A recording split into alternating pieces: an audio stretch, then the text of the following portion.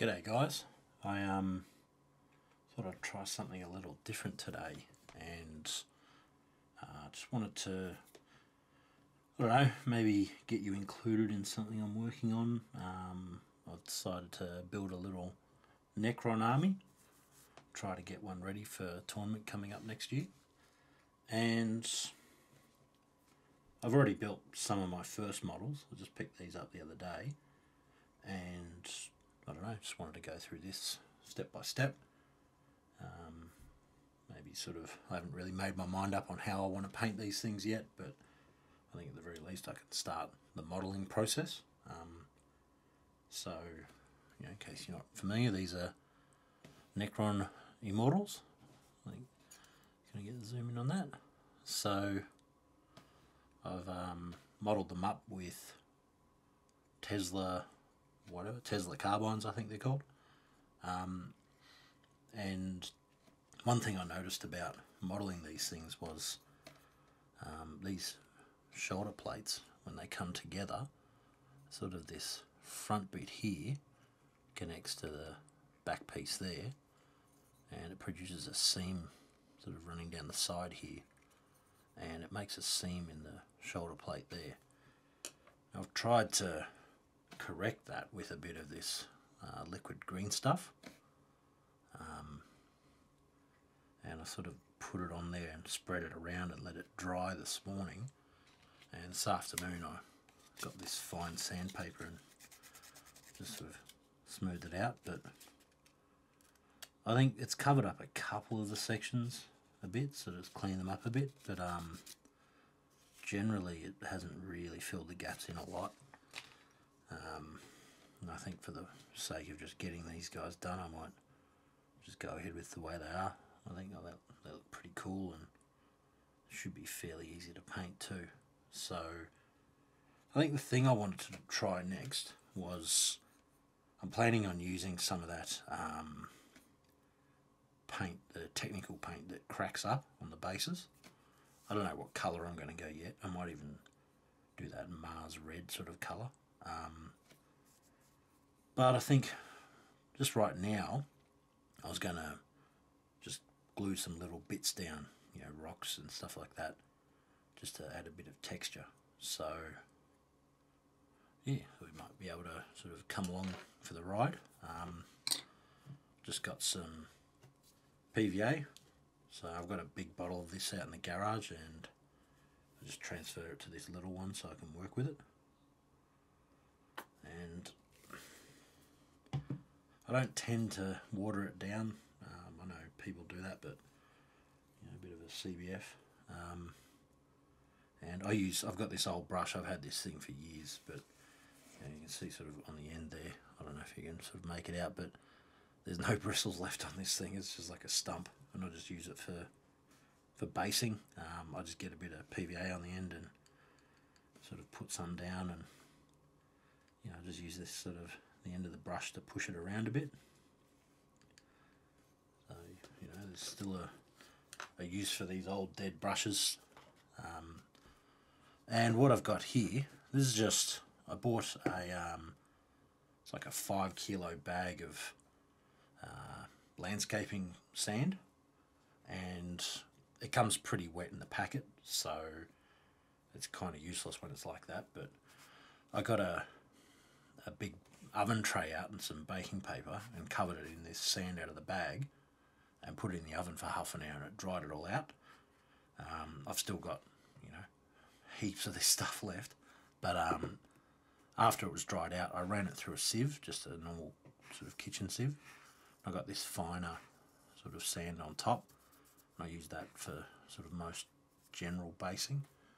And I got this kind of gravel in there too, so these gravelly bits are good for kind of larger rocks for bases. So on this guy, I'm guessing this one I'm not going to mess around. I might just chuck some rocks down and that could be enough. So for them, because I want to have this cracked base, I don't want to cover the whole base in glue and put rocks and things everywhere. I want to have sort of small patches of rocks sticking up out of the cracked earth. So I'm just going to repeat that for all of these guys. Okay, so that's all 10 of them based for now. I think what I might do next is probably chuck a little bit of primer on there, just a light dusting, and I think after that I'll probably spray them silver.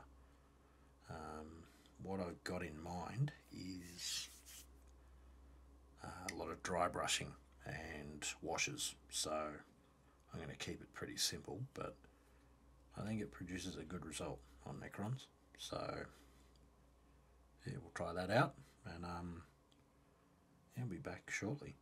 Okay, so I've put a bit of primer on these. I put a bit of black down, and then I sprayed it with silver. The silver looks more matte than I expected. There's some parts that sort of, like here is matte and here is a bit glossy. Maybe that's the way I sprayed, or it's quite cold and humid out there where I was spraying, so maybe that had something to do with it. But the next step I'm doing is putting a bit of shade on there, going with the Northern oil. So give it a good shake. I found with these bigger tubs especially, the longer you've got them, they tend to get a build-up of stuff in the bottom. You know, maybe like the residue from other paints, or could even just be like water blending with the mix, affecting the ratio of oils or something in there. But it tends to leave this sort of, I don't know what you'd call it. It's kind of like a precipitation of something inside it, and it means that when you're getting low in the tub, it can, if it's not sort of shaken up regularly, that stuff in the bottom leaves a really dark, I guess, result when you're doing your shading.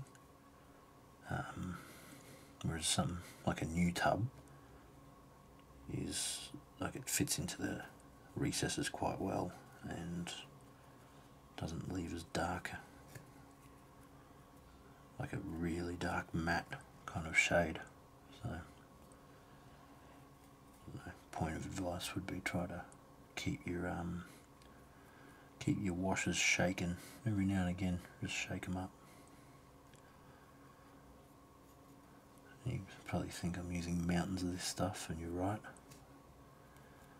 I think with a Necron you can probably be a bit more liberal with your use of washes, because you pretty much cover the whole model. Yeah, you could probably get away with dipping it in there if you were such inclined. I guess the only real sort of trick to these specific models is when you're doing the chest. You can see that, but these chest bits here, they're like little rib indents, and if you go over the whole thing too quickly, the surface tension in the shade doesn't catch into the base of that little rib, so it forms a bubble, like a little cap over the top of it. So you got to sort of jam it in there by just sort of pushing your brush around a bit into the recess. Once it's in there, it wets the base of that indent, and then you just slide your brush over the top and it covers it properly.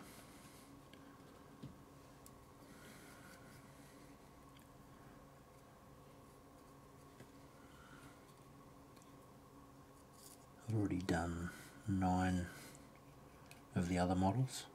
So I'm just finishing this step up now, and I'm kind of just winging this thing now. I haven't really decided on a colour scheme yet, and I guess whatever colour scheme I end up going with is going to dictate what the entire army looks like. So I've had a bit of a think, but I don't know. Maybe I was thinking maybe doing a bit of bronze shoulders or something, and repeating that throughout the army in different ways. I'll see how I go with that. That looks like it's about ready. Before I dry brush these, I thought I want to put that bronze effect on, or start at least, and I'm going to do that with a base coat, Balthazar Gold. So just going to apply that to the shoulder pads.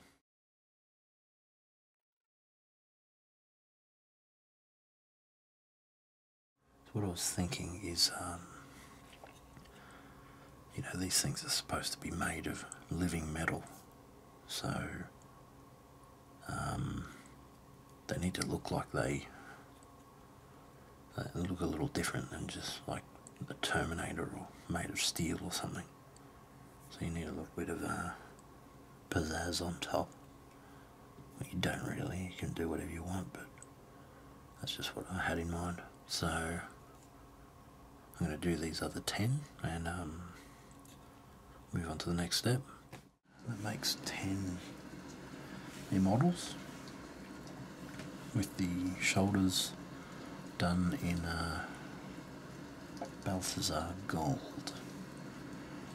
What I'm thinking is I'll put a bit of violet wash on the gold, and then I'll dry brush the whole model with some sort of silver. I haven't decided if I'm going to use lead belcher.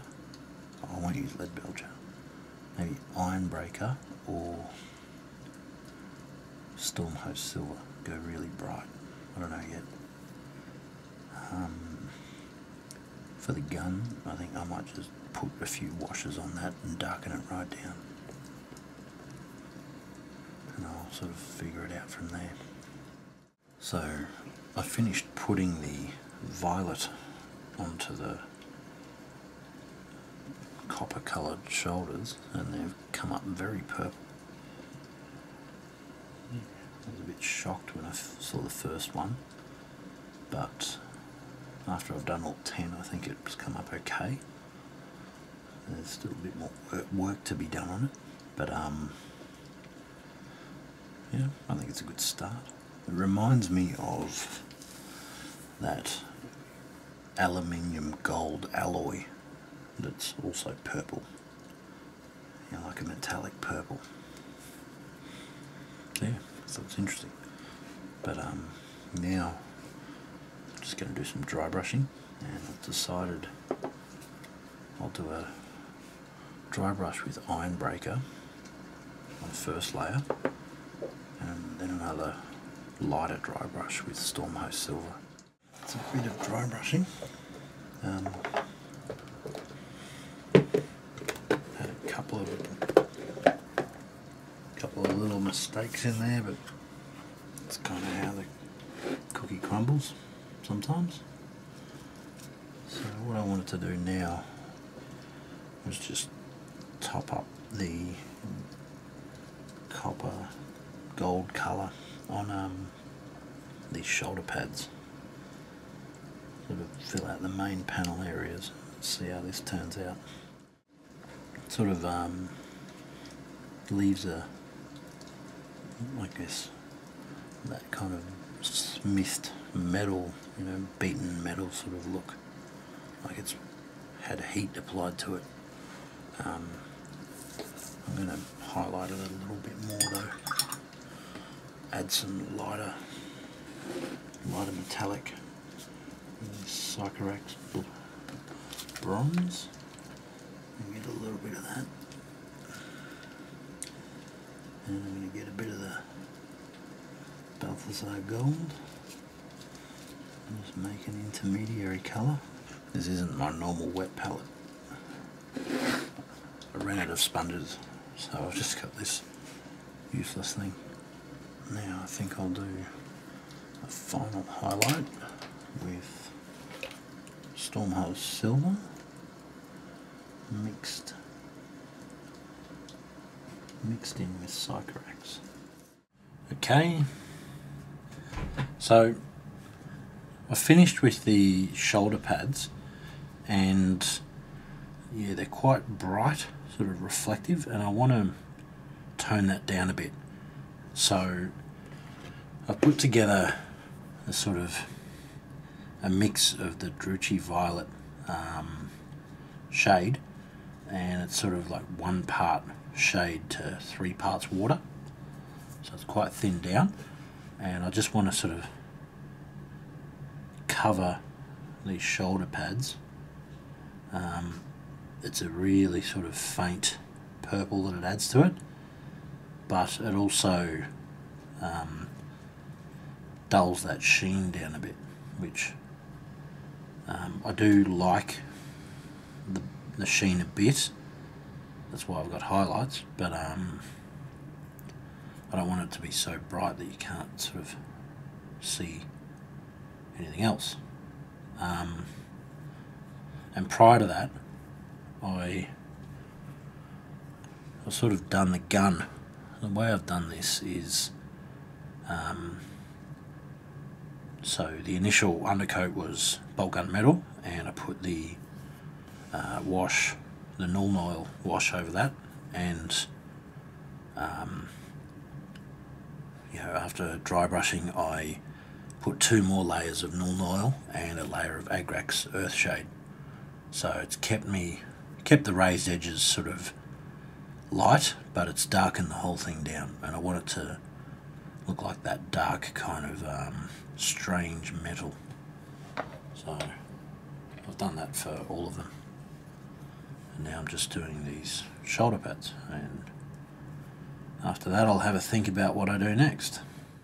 Alright, this hasn't fully dried yet, but it's not going to affect the next step I want to do. I've got Seraphim Sepia here, and I was thinking of just putting a little bit of that onto some of the joints on the model, so it gives the appearance of you know, the grit of ages that these things are supposed to have acquired. Alright, well yeah, I finished with those shoulders, and I finished with a little bit of the Seraphim Sepia on the joints.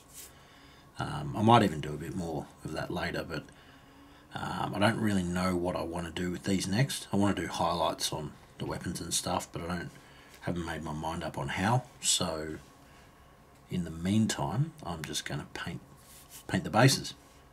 So yeah, just going over the rocks on the bases with Steel Legion Drab, and I'm just covering the sort of flat part of the base with that too. So I've never used these sort of paints like Agrellan Earth, the cracking sort of paint.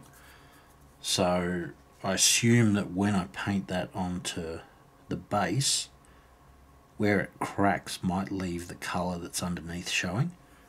So I don't want those cracks to be showing, you know, silver. So I'm putting the Steel Legion Drab down, but Steel Legion Drab's a pretty close colour to the Agrellan shade too. So I don't want those cracks showing the same colour as what is above it. So I think after I've put these base coats down, I might go over it with a layer of Agrax Earthshade, so darkens it up a bit just to give it a bit of contrast. Alright, so what I've done is, yeah, I put the Steel Legion Drab down, I put the Agrax Earthshade on it, and I've done a quick dry brush of Xandri Dust and then a lighter one of Carrick Stone over the top. And now I'm going to have a shot at using this Agrellan Earth. So here we go. Haven't used this one before. So all this type of paint. So I'm using an old medium brush because I might ruin the brush using it on this stuff. I have no idea. I'm told you use this stuff straight out of the pot and you put it on pretty thick, but not sort of crazy thick. So I hope I'm doing this right. That's one down. I don't really know how long these things take to dry, so I guess I'll just keep going and see how it turns out. I finished putting the cracking paint on there, the Agrellan Earth, and I left it for a few hours, and it looks like it's sort of formed these crusty bits, which is what I wanted. So I'm quite happy with that, but I want it to look a little bit more dusty, so I'm going to take a little bit of a gamble. Put a bit of this pigment on top. So this is a Secret Weapons Pigments Clay Brown. So maybe that can add a little dust effect. So just going to cover some of the feet and the ground. So I've just finished that pigment. I actually went with the clay colour and the terracotta colour mixed, because the clay colour just kind of blended in and it sort of filled in the cracks a bit and lightened them up, so it lost a lot of the obvious detail. So that terracotta mix, I don't know if you can sort of see that there, but it sort of puts dust all over the feet. I reckon that's kind of cool, like a bit of a march through the dust. So now I think I was going to work on these power cables for the weapon, and I've decided to go with a purple glow. So I was going to base the whole thing purple, and then highlight up with, what was the purple colour? I used Nagaroth Night, then highlighting up with Gene Stealer purple, and then final highlight of Emperor's Children. So I'll get these base colours on. Okay, so I've sort of jumped the gun a little bit and done a few things. First of all, I put a bunch of Agrax Earthshade over the entire base on these things because I felt the Agrellan Earth, even with the pigments and things, was still too light, and especially once the pigments go in, the colour of the pigment fills in these gaps and it sort of washes out the cracking effect. So went over that with Agrax and it's highlighted the cracks again, or shaded them in, but I left the pigment on the feet so it looks like they're sort of walking along and gathering dust. So and I've highlighted this power cable thing in the middle. I'm about to paint these two smaller cables black, but what I've done here is I've layered up through the various purples and pinks until I was using about a 1-to-1 ratio white and Emperor's Children to do a tiny little line in the middle, and then I watered down a lot of Druchii Violet and just put a thin coat over that just to blend the highlights on this cable together. And I also put some little lines on these vents and put a bit of that Druchii Violet blend over it. So yeah, I think the next step is these cables, and maybe I'll do the little symbol on the chest piece, and after that I think they'll be done. Alright, so I've pretty much finished. I put a bit of black on these little side cables on the larger sort of power cable for the gun, and put a bit of retributor armour on the chest there. I don't know if you can see that, but just a tiny bit in there. I got a little dot of the same white and Emperor's Children mix that I use on the power cable. Put a little dot on each eye with that one just to put it in. Maybe when I paint up more of these I might do a squad marking by colouring in this faceplate or something, but for the time being I'm gonna leave it as it is. So yeah, pretty happy with the way they've turned out. I think Necron Immortals are pretty cool. I like the almost like electrical burn copper I've got on the shoulders. Yeah, I'm looking forward to painting up a whole army of these. So yeah, thanks for watching.